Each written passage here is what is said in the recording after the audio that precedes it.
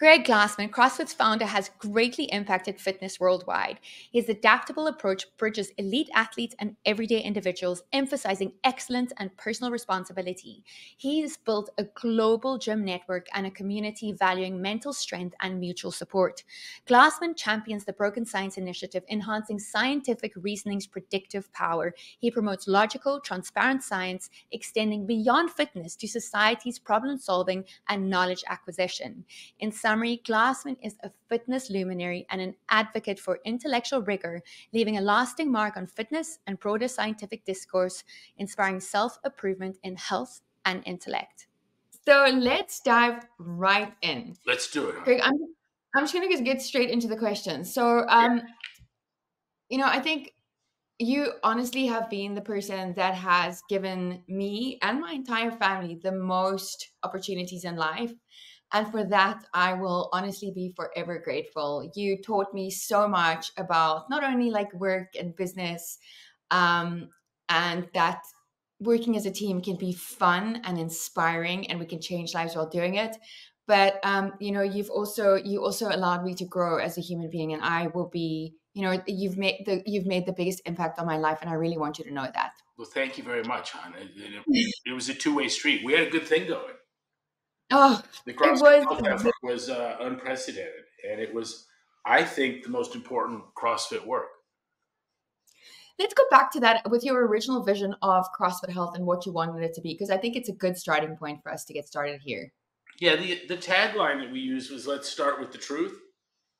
And when you talk about things like the replication crisis and the problems in research and failings of academic science, or even the health of the nation, the question comes around to what are you going to do about it? And the thing that they want to fix is not the health, but the system. And I'm of the view that that's not going to happen. But I do feel this, that regardless of, I don't think there's going to be a solution, but I am perfectly convinced there won't be a solution without recognizing the problem. And so the first thing to do is let's start with the truth. Let's just admit what's wrong here. And we were, I think, fairly into that phase when it all came to an end. But we're starting again. And I have someone that I think you should talk to, and that's Jay Cooey. I know you've met him. He came out to my house, and he's a friend of Rodney's, which is hilarious. The people I meet through Rodney's just amazing.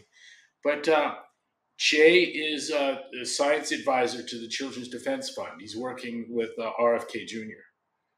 And that's a relatively new position for him. But he is a brilliant biologist, a geneticist, I believe an evolutionary geneticist, and he was a lecturer at Cornell Medical School, and a brilliant mind. But that's something I'd love to pass your way. It reminds you of the old school, the people we had around.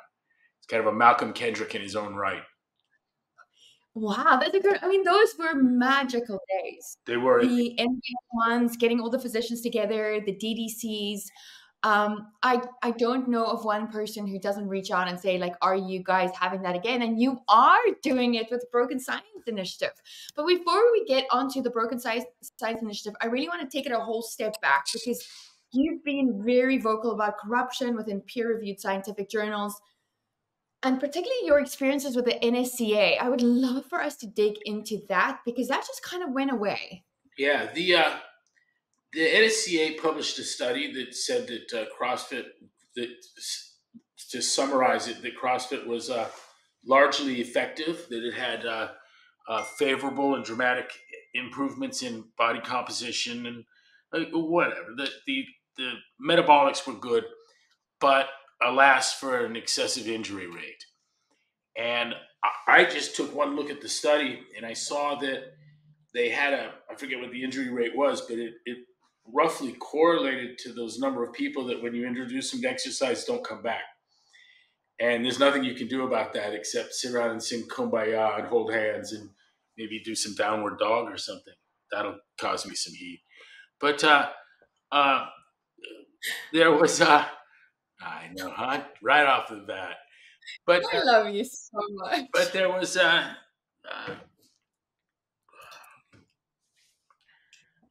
Injury age correlated, yeah. Yeah, it's that 16 to 20% that like that sucked. I'm not going back. And that looked to be like the injured number. And they could have gotten away with it if they'd said 16% were injured and a 20% just didn't come back because they didn't want to work out hard. But that piece was missing.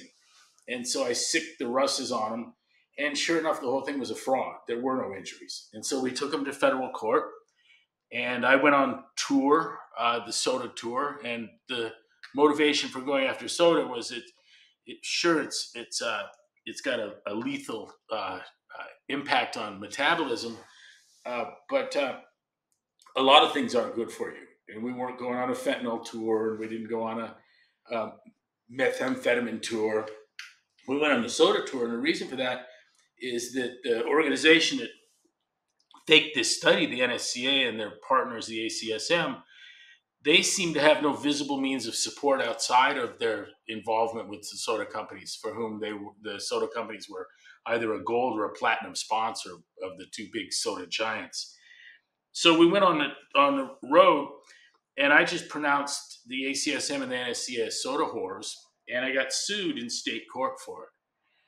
And my attorney said, that's not even defined. What does it even mean to be a soda whore? And then I volunteered, well, I'll tell you exactly what it means. I know what it is, I think we're whoring when we sacrifice our values. It's less honest than real whoring, but you sacrifice all of your values for cash. And that's clearly what was going on with the soda companies.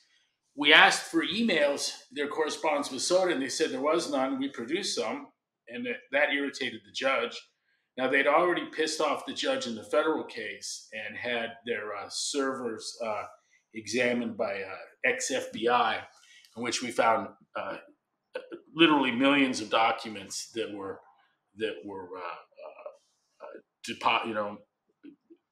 emails they didn't have. They had millions of them. And they tried the same thing in the state court, and we got the same thing, a forensic order for evaluation, a legal order for forensic examination of their servers. And sure enough, they were soda whores for sure. But when the discovery came back from when the results came back from the forensic court-ordered examination, the suit was dropped suddenly.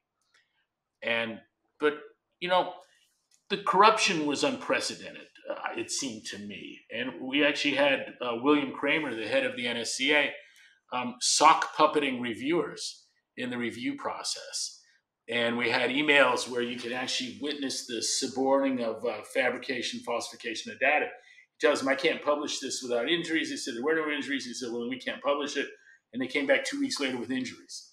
And we got our hands on all of those emails. Now, I knew the process to be corrupt, but I don't believe that all science that won't replicate, which is a huge chunk of academic science, it's not all corruption in that sense. And what I've discovered over the past 5 years of looking at this before even getting canceled and leaving, what I knew is that there was an epistemic corruption in the sense of like a corrupted file. And that's something that's altered to the point where it's no longer functional. And what's happened is that there's been an epistemic debasement of the science that's practiced in academia. And it's less true of the natural sciences, but it's certainly true of the social sciences. And I don't think anyone would care about psychology and sociology and economics not replicating or having relevance to the real world, sadly. That's not too upsetting, but the problem is that medicine has followed suit.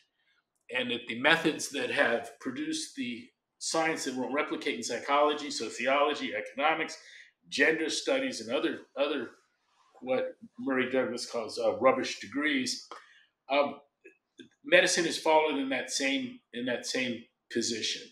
And so what we have is two forms of corruption. There's a corruption that's an alteration of a structure so that it no longer functions. But what that does is makes ineluctable, makes certain the second type of corruption, which is just the thievery. And it's kind of like if you had a shortfall at your bank and you decided that you weren't going to have the security guard there on Wednesdays, you're going to get robbed on Wednesdays. And that's exactly what's happened. And what's happened in academic science is that the critical phase of validation, where we have uh, a successful prediction of an observable, is the language of Matt Briggs, or the physicist E.T. Jaynes called it physical prediction. My father referred to it as a forecast of a measurement. But that phase of validation has been replaced in academic science with null hypothesis, significance testing, p-values, confidence intervals, and all of that. And those things are at best, and I love this term, mildly inductive. Mildly inductive. And Wow. science is purely inductive. And that inductive skepticism, and we can point to the start of the end with Karl Popper's error and the falsification. Error of falsification is a demarcation between science, and in his instance, he used nonsense. But I would say that the demarcation you want is between science and non-science, and the thing that differentiates astrology from astronomy, and that was in fact the example that Popper had actually introduced at one point. But the true demarcation is the predictive strength of the models in astronomy compared to astrology, and that is the demarcation, and that alone, and we've removed that entirely. In fact, the system of inference, the statistics that are applied to science throughout the university, that group doesn't even admit to the probability of a hypothesis having meaning. They're stuck on the probabilities of the data. And again, the information you get there is mildly inductive. And the whole attempt was created by philosophers to make the system that we call science and scientific method, they wanted it to be deductive because they were looking for certainty. And that hobgoblin of small minds, the certainty, in refusing to deal with being incapable of dealing with uncertainty, caused academic science to miss out on the most important advances in probability theory that have ever occurred. Some of the most important mathematics to have ever been developed has been developed in the past. It's going on right now, but from now to going back maybe 50, 60 years ago, some very, very important advances in probability theory have been made. And that's been largely missed by the academic set. Okay, so going back to the NSCA before we move on to more science, the win really came through, the final decision really came through once you'd left CrossFit, right? We had been awarded there were inference sanctions where the court established that the NSCA had faked the study, that the NSCA had lied, that the NSCA was a commercial competitor. And it was, our attorneys, frankly, were stunned. There was nothing left to adjudicate other than the extent and the manner of the damages. And I got driven off, and that case was settled in secrecy. And I had made it clear, I'd even gotten the judge to acknowledge my position in this, and I'd asked my attorneys repeatedly to make it clear to the judge that in this case, the currency of victory would be light, that only truth could make us whole. And that if I got a $100 million judgment and had to keep quiet, it was a loss. If I got $5 and could run my mouth off and explain to the world what happened, that would be a win. So you feel that you lost because Excuse me. You weren't able to. So do you feel that you lost because you weren't able to explain it further at that point in time? I don't know if it was a win or a loss, but I would take it as a loss. And my assumption is that the new owners, whoever that is, are tied to this issue too close for the truth to come out. And I see it in the direction of the company too. Okay, I want to move on to the direction of the company a little bit later, but right now, yesterday you sent me an article on climate studies, right? I'd love to hear your thoughts on the idea that consensus in climate studies is driven more by the societal pressures, and bullying than any scientific evidence. Of Because course, this is the big thing. of course it is. You know, a study was published that showed there had been no increase in typhoons, storms, droughts, crop disasters. None of that was happening. And the line was that the uh, the uh, the climate change that we're worried about has not yet begun to occur. It's not happening. And that thing ended up getting taken down eventually, retracted. And it wasn't retracted for being wrong. It was retracted for coming to a conclusion that wasn't politically viable, wasn't tenable, without shame, just open admission. And did I send that to you yesterday? The piece from the Yeah. email? Yeah. And it's just amazing. Yeah. It's amazing. Yeah. It's incredible. And just the You know, amount of bullying that. I want to alert everyone to something. When things, and I'm sorry to step on you, but I just have to get this off my chest. Yeah. What gets censored is things that are true. Yeah. You know, like, there's these flat Earth morons around. You know, no one's censoring them. There's no worry that's going to get legs and run. None of the censoring on the COVID issue, on climate change, none of that is to stop misinformation. It's to stop a truth. That's how you deal with things that you won't survive if people find out. You got to shut those people up. Yeah. And they shut you up. Well, not, but for a little period of time, right? You're back right now. You're able to speak again. Well, I went upstream. You know, it was interesting to me that what we say at one point, everywhere we looked, we only found corruption in the places we looked, and how pervasive is this problem? And you know, how is it that Alzheimer's research, chronic disease research, nutrition research, how can it all be so fatally flawed? What's going on here? And then the COVID thing, I think, was a wonderful example for everyone. And you know, I saw a T-shirt the other day that said it wasn't a pandemic, it was an IQ test. And I think that's becoming abundantly clear. Right? But the amount of hatred, once again, this bullying that comes out when you mention it. I mean, I was listening to you and Sevan speak the other day, and you mentioned some of the COVID stuff as well, and some of the hate speech that came out there. It was just crazy. Yeah. Frankly, I'm enjoying the whole thing. Yeah, you always do. Yeah. I feel like you always enjoy creating these conversations that spark so much passion or fear in people, and this is where the real dialogue happens. I told him when you got Glenn Begley on the phone with me, and have you spoken to him in recent times at all? I have not, but he was so wonderful. And he was great, and it turned out we had a mutual friend in Michael Shank through Jim Jordan. Yeah. The most unlikely, just an amazing coincidence that a brilliant researcher in Australia is close to a kid that grew up next door to me. But and they couldn't be more different too, right? Jim and Glenn.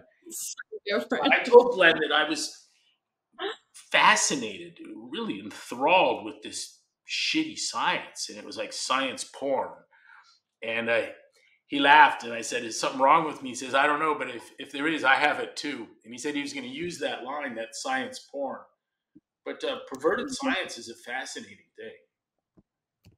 Let's dig into that, because I would love you to expand on that, and also where this concept came from, because I had the privilege of knowing your dad, right? And he had some very dense ideas that definitely forms the groundwork of what you're doing. Can we talk about him? Yeah, I mean, I remember him up at the health conference running on about p-values, and we were all rolling our eyes like, how long is this going to go on? You know, and now I've got that. Now I've inherited that mantle, and I'm the guy. You have? Yep. I'm trying to talk to people about p-values. And by the way, if anyone wants a great education on them, Gerd Gigerenzer at the Max Planck Institute. It's quite a name, but he's a absolutely delightful man, and we've had interaction with him. Gerd, and then Gigerenzer, just spelled phonetically Gigerenzer. But Gerd has published, excuse me, extensively on p-values and their failings, on null hypothesis significant testing, and it's extremely accessible material. But if you ask scientists why we do these p-values, and you take a list of the answers that are extremely common. In fact, there's been measurement done. People have actually done this experiment and asked researchers what's in the p-value, and there's a list of common responses or beliefs, and they're all false. They're all patently false. The misunderstanding, and I think it's deliberate. I think that the p-value is used to give the imprimatur of validation. Of course it is.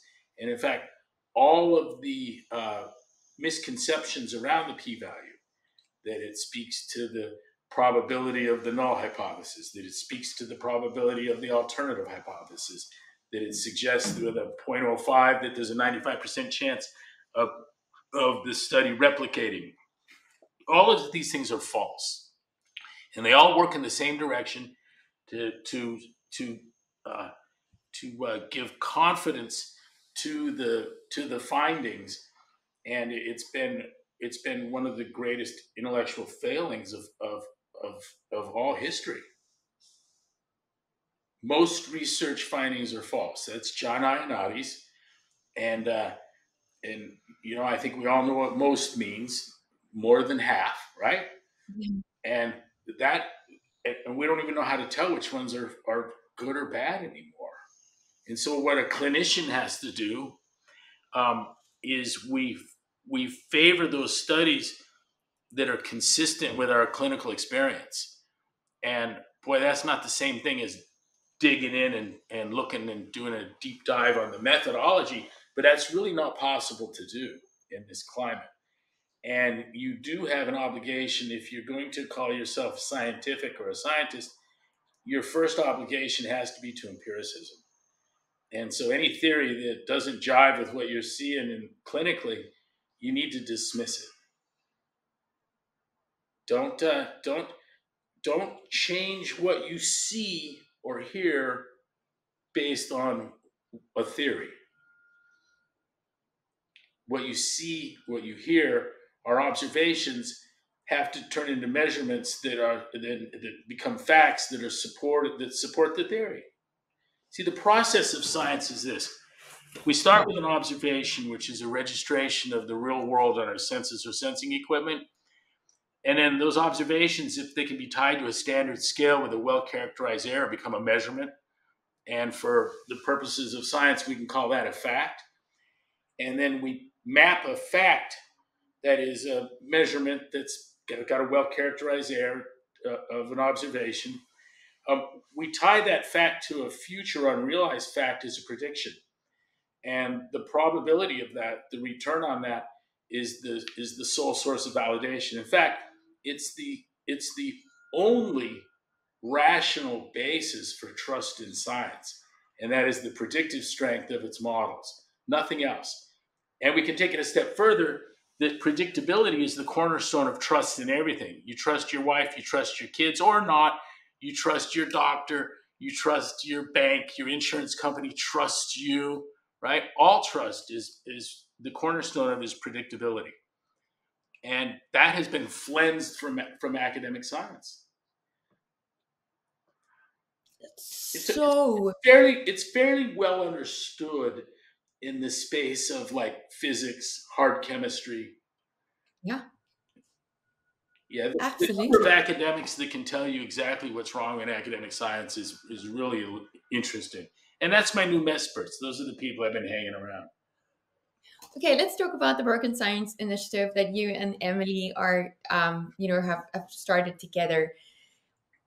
Well, I understand what led you to create this incredible initiative, but can you tell us more about that for people who have never heard of it? Yeah, I don't really know what's going on with it. I don't know why I'm doing this, but I won't stop. And Thank I goodness. I've introduced myself to, I think, the world's best minds on science and the scientific method, and I hit them up with. I introduced myself by saying that it seemed to me that when science replaced predictive strength with consensus as a determinant of a model's validity, at that moment science becomes nonsense. And I shot Yeah. that out to Briggs and our friend Anton and Jim Franklin in Australia, and I got great responses. Made some super friends almost immediately, and I realized that just much like in the health space, there were people that knew of each other's work, may have met at conferences like Max Entropy Conference or something like that. They knew of each other and were admiring each other's work, but had never met, had not actually spoken, you know. And so we were able to bring those people together in Zoom calls, in person, and created something. It's pretty cool. And so I remember Excuse me. that, no, that you wanted to create a curriculum for schools. Is that still something that's on your radar? That's part of it. I mean, we've got an essay that could expand into a book that could turn into a curriculum that, frankly, could even be a degree offering. There's a there are things within our broken science effort, discoveries we've made, like on plausible reasoning. I think that's the most important thing not taught in school. It'd be a great thing to do, to share with people this notion of plausibility. It's closely tied to the way the brain works, to the way we function and think naturally. And Georges Polya, the mathematician, did some of the best work on mathematics and plausible reasoning. But there's so much interpretations of probability, foundations of statistics, demarcation issue. There's so many hot topics that are fun to play with, and developments in inference, uh, just discussing predictability, certainty, and uncertainty. These are essential vocabulary that's kind of been left out of our schooling. I don't know of a I don't know of a I don't think the job of the philosophy of science uh, is complete, and I don't think that there's an academic philosophy of science that reflects industrial science or science that replicates. So, what can we do to support this? Your initiative, what needs to happen, these misfits. Yeah, I think the material that we're putting on the brokenscience.org website, I think it's pretty good. Some of it's very good, and just introducing these topics to people, I think, is important. I send people to Wikipedia, and I hate that damn thing. It's I remember. but you can get a sense that there's something going on, and when I tell you to go to Wikipedia and look at the article on hyperglycemia, I send people there because they got it exactly fucking wrong, and you can see the corruption and where that played out. But some of the Wikipedia stuff is adequate to the task of introducing people to these concepts, where you can actually see there's a dispute, or, I mean, the language on replication, the article, they call it the replication crisis, right? And on demarcation, they refer to it as the demarcation problem. On a foundation of statistics, they said that it's a 200-year-old debate, but the one thing everyone can agree on is that statistics has its foundations in probability theory. But you go to probability theory and you see there's a holy war underway, that there's huge debate. And introducing people to these ideas, interpretations of probability, foundations of statistics, uh, advances in developments in inference. Um, in introducing people to these things, we can start to paint a picture of a science that replicates. And I do believe it's something that could be taught to elementary school kids. So the goal with the Broken Science Initiative is not to unfuck science, because that ain't going to happen. But what we can do is educate someone to the point where they know to laugh when someone like Fauci says, "If you don't follow me, you don't believe in science," or whatever his language was. because it is laughable and it should have been laughed at. Oh, absolutely, without a doubt. So, like when you talk about the science, yeah, the science, like it's settled, right? right then you're in a bad space. The science, Absolutely, because science is never settled. I'm hearing a ton of like, and I'm not at CrossFit corporate, should I call it, anymore.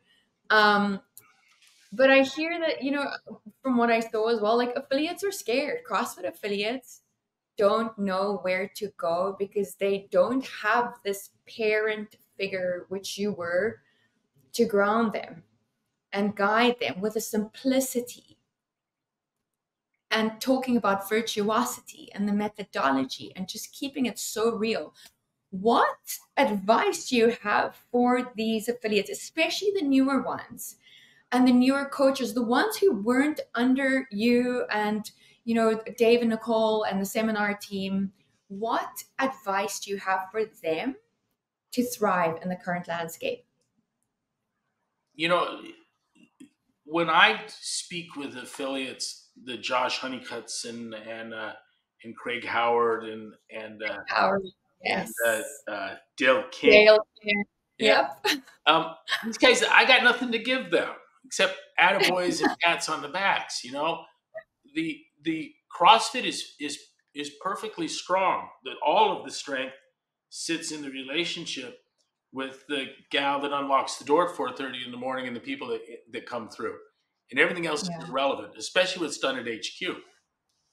And so at Whistler, my goal there was to give a view of the 10-year affiliates that they would recognize themselves in my view, and they would also recognize that I saw what it is that they did.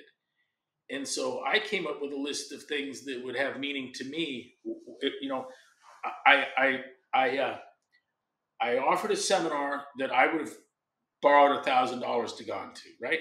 I set an affiliate program up that I would have participated in, and I wrote journal articles that if someone had put those in my hands 20 years earlier, I would have been 20 years further down the road.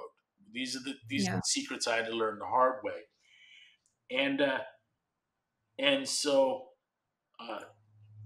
a lot of what I'm hearing now are things that I would opt out on, that I wouldn't participate in. And Okay. what I found is that there were things that we could do at the mothership that the gym couldn't do. And I can't train your people, I can't clean your bathroom, I can't do any of that kind of stuff. But we can validate your methodology. We can provide additional education. We can fight the battles. rapacious legislation and litigation. And we did all of those things effectively, very effectively. And so that's why I would have stayed affiliated. It's all good. Everything is just as it was before at Dale King's gym, even better.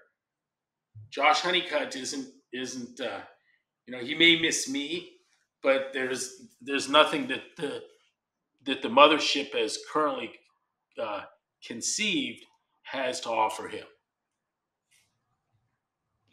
But they are maintaining the integrity of CrossFit at its core. They are, yes, yeah. See, that's what I'm saying. They are. Poor Don. He has a fiduciary obligation to his shareholders, to the owners, and that is considered both in business. It's an ethical and a legal obligation. The courts would take a dim view of you not staying true to that fiduciary obligation. And what that does is that makes each of the affiliates,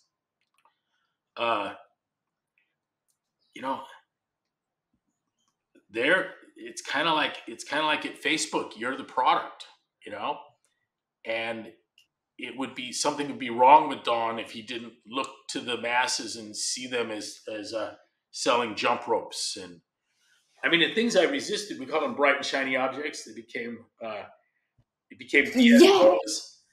And I got a list of them. There wasn't going to be a CrossFit jump rope. There wasn't going to be a CrossFit energy drink, right? Well, yeah. We we had, it was fascinating when Amazon came around. They were actually able to tell me that I could be a fish oil billionaire, and they knew how many CrossFitters there were on Amazon. They could determine crazy things on your purchases, and I probably shouldn't share a lot of it, but it was fascinating and even funny how few purchases it took for them to figure out whether you were straight or gay, Democrat or Republican, a CrossFitter or not, and they knew how much fish oil CrossFitters were eating. And we got hooked up with Nordic Naturals, and there was going to be a CrossFit fish oil pill. And I go, how's it different than yours? It'll be the same thing. It'll just say CrossFit. And I realized with each pill you swallow that you purchase, it's really no different than Nordic Naturals one. The brand is being devalued by that exact amount. For sure. So we didn't do it. Now, thank goodness. We built a bike with 7. We built some luggage with saddleback leather. But I felt that bike and those bags were like the training methodology, best in class. And we never made any money off the drummer from Fall Out Boy bought one of the bicycles. I think it was the only bike we sold. I remember that. And I didn't care. He can afford anything. He's a bike freak, and he knows we made one of the best bicycles that ever been made. And so I remember that. Name. Everything that you did, and talking about saddleback and the bicycle, like that stuff was beautiful, unique, minimalist, just absolutely gorgeous. Anything that you were willing to put your energy into was always of the very, very best quality in every way. You're very, thank you.